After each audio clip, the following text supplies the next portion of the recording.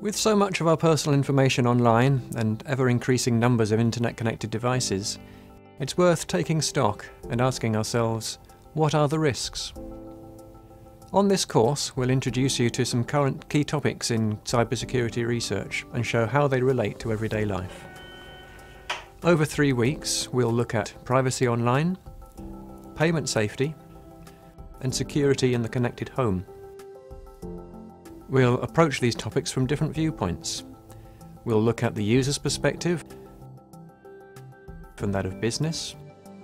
We'll step into the shoes of fraudsters and online criminals to find out more about their intent and motivation.